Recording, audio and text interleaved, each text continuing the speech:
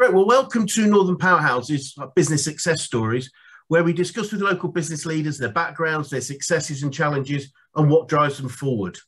Today we have with us Paul Berwin, Berwins Solicitors of Harrogate and Leeds, and I think potentially a couple of other new locations coming soon, Paul. Firstly, please, if you'd introduce yourself, what you do and help your clients best. Yeah, sure. So I'm founder of Berwins Solicitors, going back early 1990s, actually. So for a while, but we've gone from what was just me. There's about 55 of us now, so a fair sized law firm. So headquarters in Harrogate. We're also in Leeds. We're also in Sheffield, and so there's one more location that's under wraps at the moment. And doing different things in the different locations. So in Leeds and in Sheffield, we largely brand as Berwins Digital. So we're focusing on servicing technology clients, and so we're also very involved. I'm a founder director of Leeds Digital Festival. And then in Harrogate, we're more broad-based in sort of more traditional areas, if you like, except we don't ever see ourselves as traditional. So what we do very much is focus on the things that we can do really well. So if we can't do them really, really well, exceptionally well, then we won't do them at all. So we don't try and be jack of all trades. We're sort of a group of specialists, if you like. Yep. Brilliant.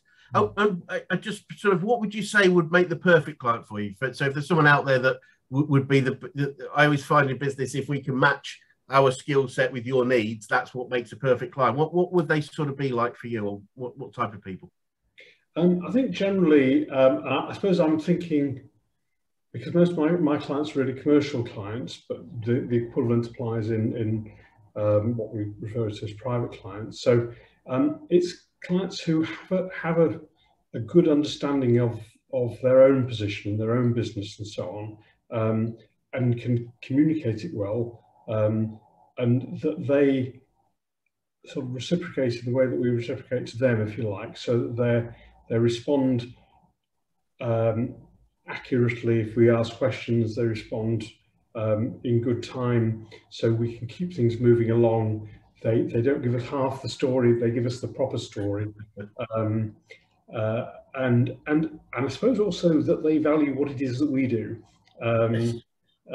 So part of that, for instance, the number of people say, "Oh, it's a really straightforward thing," which means sort of, you don't charge us anything because it's really straightforward. Generally, that's code for it's not straightforward. The only thing is straightforward because you don't understand what it is you're asking. Yes. So we know legal fees, they don't come cheap, and so we always plan to make sure that we give really good value, but we want to be appreciated for that. Yep. So it's those different aspects, really. Brilliant. And I think that two-way thing of clients valuing what we do makes them a great client, and that makes sense. And I guess similar to what some of the things we do with our clients, the open, honest communication is so key, because the hidden information is obviously something that could trip everybody up over time, I would imagine. So I'm keen to know specifically about you a little bit, about your background, how and why you chose to found Berwins as an owner and a leader, as opposed to potentially, obviously, I'm sure if you'd have chosen to, you could have had a very successful career in partnership in a different firm. What was the driving force behind that, Paul? Partly it was just sort of almost circumstances that led to it. So originally, the office that I had in Harrogate was a branch office of a Leeds firm. It was going reasonably well, but the Leeds firm, so this was, I suppose, in the 1980s, branch offices were a big thing. Everybody was opening branch offices. It wasn't a great business model in a sense, because you just duplicate all your expenses. Yes. And you couldn't do remote working and all the things that we're able to do now. So So that firm decided it no longer wanted branch offices. So I acquired the office I was working in. For about 4 years, I was just on my own sole practitioner, and I didn't really want to be a sole practitioner. I wanted to be part of creating a bigger organisation. So I looked for potential partners. Originally, the first partners I had were in 2 locations, one in Guiseley, one in Otley, and part of that worked for a few years, part of it didn't work for very long. But actually what happened was those bits didn't really grow, but the Harrogate core, which is where I was, that did grow. And it became the case that really putting all the energy into making Harrogate successful became the thing. So whereas originally most of what I did was house conveyancing, as time went by, I sort of managed to, things that I didn't really need to do or didn't want to do, I was able to drop doing those things, so that my core of my legal work was increasingly on commercial. And we had other good people we brought in who could do the other things at least as well as I could. Great. And that, I mean, so from you in sole practitioner in office to 55 people, you must have overcome some challenges. What would be some of the key challenges you've had to overcome over that period? Well, so when you get things like 2008, 2009 come along, and you think that all your work's going to dry up, and you have to make some really difficult decisions on where you're really guessing how much work there might be and what resources you're going to need. But we lost some people. We lost some people who we wouldn't have looked to lose at that time. So there's that. Generally speaking, the partnership, I mean, it's a limited company now, but the partnership as it grew has been pretty cohesive and collegiate, and we've kept together well, grown sort of almost as friends, really. So it's been a really good thing. There's been sort of 1 or 2 people have left along the way, but that's inevitable over that period of time and that number of people. Yes.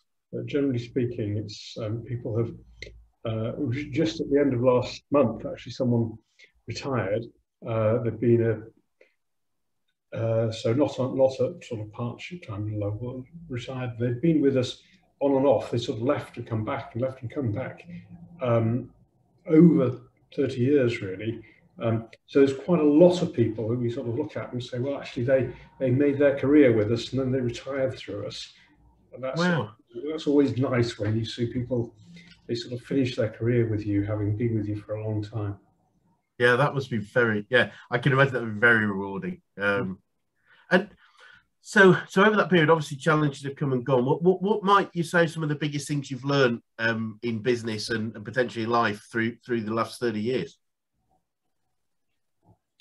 I think it's that you've got to look after people, whether they're looking after clients is the sort of the obvious thing, but you've got to look after your own people really well. And I mean, there's certainly sometimes when you do get cross with people and you think they've not made a good job of something, and it becomes frustrating. And no doubt it shows as well, because you can't avoid that. But the bigger picture is you've got to look after people. You've got to bring them along and give them opportunities, treat them well, treat them as something more than someone who's going to make money for you, if you like, because if you treat people like commodities, then they will just go for only where there's more money. We've never said we can pay more than anyone else, but we have said, and we get loads of feedback on this, that we're a great place to work, and it's been consistently that for over the whole time, really. It's really so true. The idea that customers are always right, and it's look after the customers, number one, is obviously they're very, very important to us. We all need customers, but the reality is customers come and go. you know, by either choice or by just of situations. Whereas our team, you know, our team stay with us way longer than typically clients will. So looking after them first is really key. And you know, what I was talking to business recently, and their main focus was making their team as delighted to work for that company as possible. And they in themselves were the great ambassadors. They you know, everyone was happy, everyone was smiling, everyone was a great advocate for the company they worked for, not because they had to, but because they loved it. And I think when you find that winning formula, looking after the team, they'll look after the customers, and the customers look after the business. So it just makes perfect sense. So I'm interested. Do you have any sort of major influences on your business career? Is there anyone that's been a big influence to you, either directly, personally, or people that you follow that have made a difference? Not hugely. There's certain sort of things that people have said at different times that have stuck in my mind, and there's one that I sort of keep replaying to people. This was from the firm that I was part of that then sort of got rid of its Harrogate office in effect. And one time I was really busy, and he asked me to go and meet someone, and I sort of said something like, well, I'm really too busy to do that, and he sort of said, no, you can't do that. You can't only look at the work in front of your nose. You've got to look at what comes next as well. Yep. And if you only do what's in front of your nose, there might not be anything else coming next. So I keep saying to people, I know you're busy, but you've got to look at what your pipeline is like. And so particularly, for instance, November and December last year, I sort of said, you know, listen, I know that we're all getting weary. So I think we were all getting weary, but just look ahead to January and February. Don't get to the end of December and think, oh well, I've cleared out my cupboards effectively. You've got to think, what are you going to be doing then to keep the business rolling on then? Yes. So that's something I don't. But in terms of sort of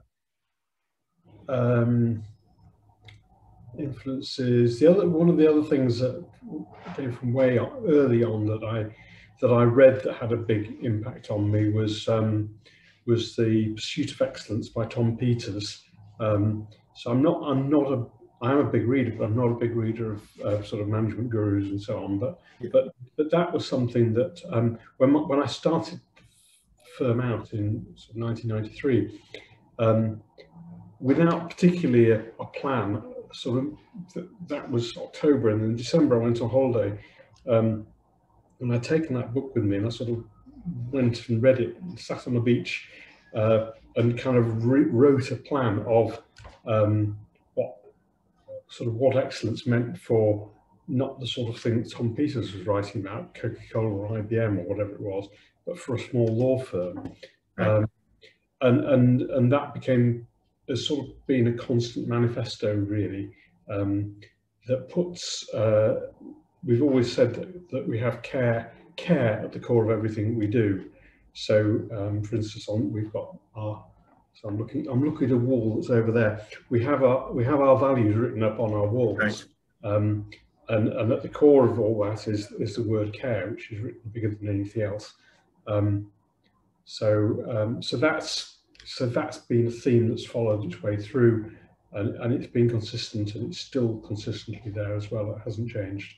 Right, that's great. And for me, our values and our purpose are, you know, are just number one for every business, because they're not just they're not just attract our clients, they attract the right team members. If you've got a great match of values, I think that's more important than a match of goals. It's this is who we are, and this is what we choose to be important. And if you believe that too, then we've got a great match, whether you're an employee, a customer, or even a supplier. Or some form of partner, strategic partner. And yeah, without them, then you know, nobody can know. I think it was Tom Peters. I'm pretty sure it's Tom Peters coined the phrase of it's not just having the right people on the bus, it's the right people in the right seats. But if you take it to the next level, for me, if you use that analogy, our value and vision is a values and vision of what's on the destination on the front of the bus. And if we're not clear on that, people don't know what bus to get on or where this bus is going. So being clear on who we are, where we're going, and what's important to us is key to get the right people. As I say, whether that's employees or customers or even suppliers. So I often ask just people if there's any particular quote they have picked up, which I'm not sure they may have, but my current favourite has been over this whole damn COVID situation was right back to Charles Darwin and the Origin of Species, when he said it's not the strongest or the most intelligent species that survive, but the ones that are most adaptable to change. And that just resonates in my mind, has done for the last 2 years. Is there anything that you have that you picked up over time? I appreciate you may not, but I don't think so. I think the Charles Darwin thing is interesting because the sort of survival of the fittest didn't mean those who can run the furthest. It's those who fit the best. Yes.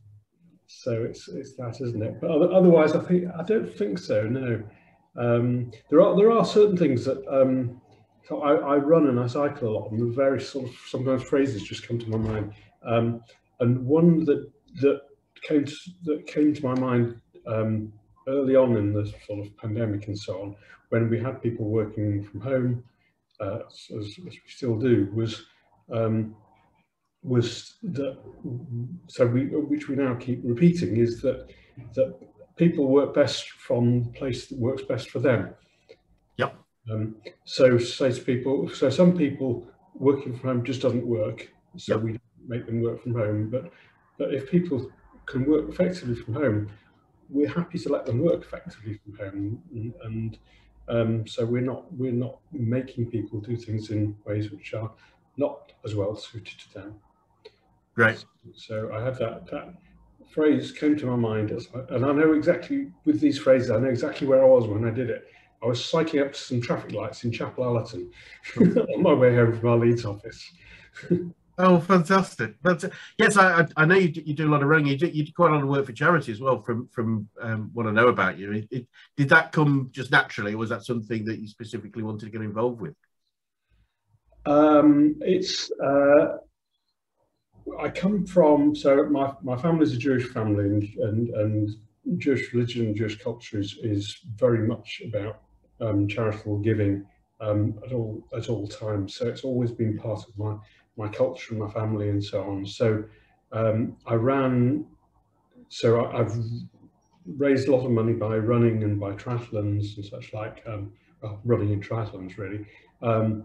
So I ran in the very first London Marathon, and at the time, I think lots of people did sponsored walks, but not many people did sponsored runs. Yes. But I raised money then, and then I raised money for the London Marathon this October just gone. And so again, I raised money for the same charity then, and for another charity as well. And I've just sort of raised money for charities as I've gone along. The problem is, if I was to run 10K and ask people for money, they would never give me money for running 10K because they know that I do that every other day. So I mean, that's fascinating. So you're at the first marathon, the first London Marathon. You've just done the last one. What difference have you seen in that period? I would imagine there must be quite significant ones. Yes, it was, well, on all sorts of levels. I mean, firstly, and I really wanted to do that then because that was 1981 and 2021. So that's 40 years. Yes. So yeah. Quite a stretch. So firstly, the first London Marathon, there were about 6,500 people running. So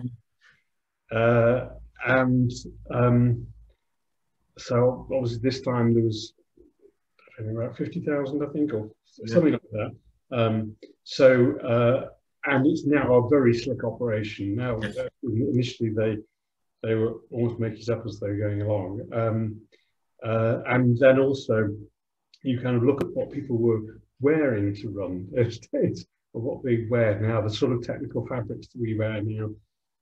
I was running in sort of cotton socks and cotton t-shirt, And you would never think of doing that because they just get so wet so quickly. Yes, But they were like that. That was the premium fabric, was wearing cotton.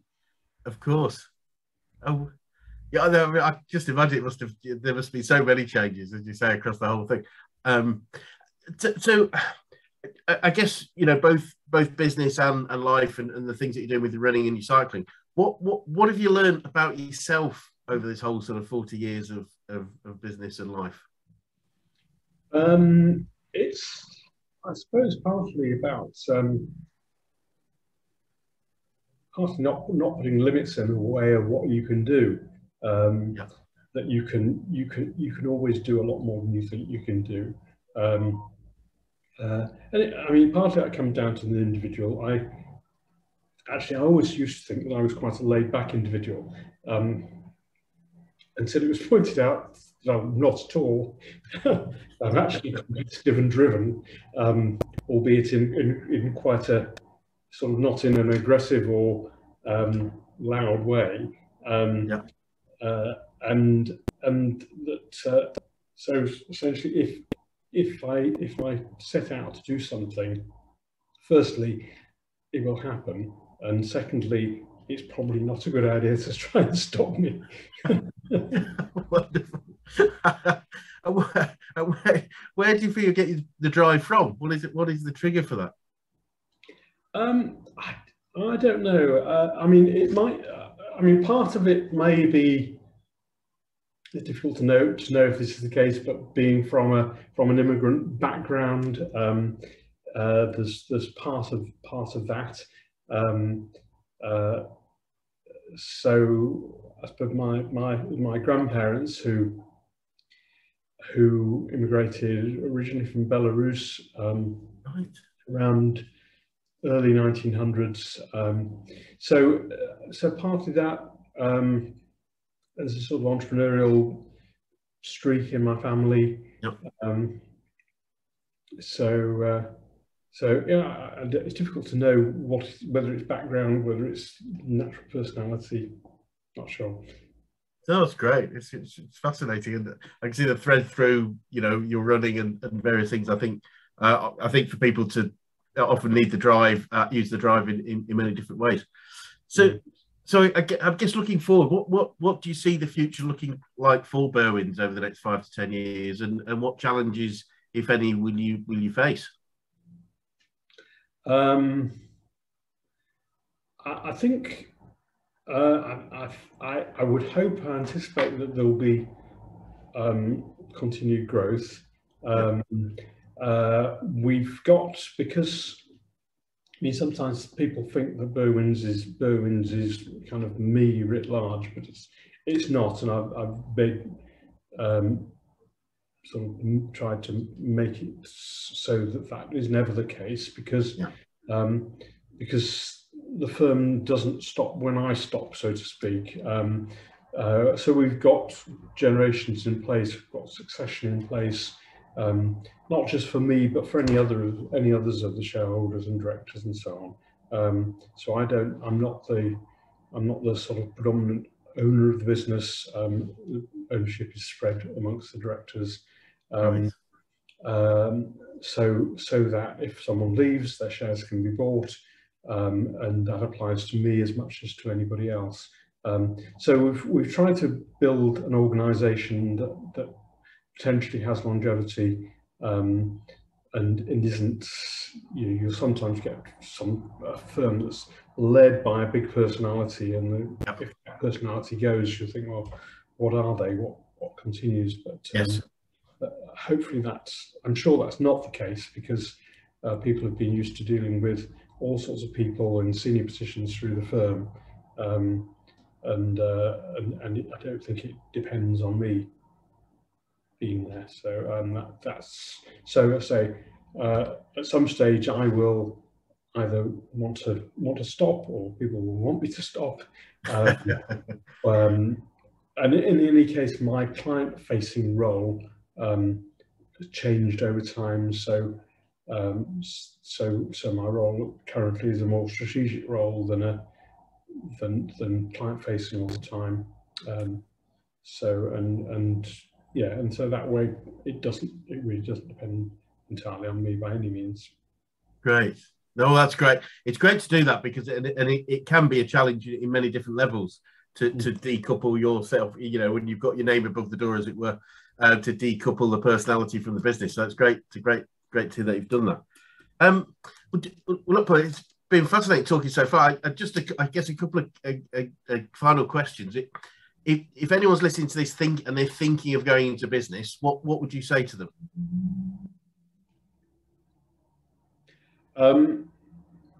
I suppose if you're going to business, firstly you can't have a sort of 9 to 5 type of mindset. It has to be whatever it takes, and you definitely have to be prepared to do that. I think particularly a founder and a sort of owner manager of a business has to be all in. You can't be part in. And it has to be something that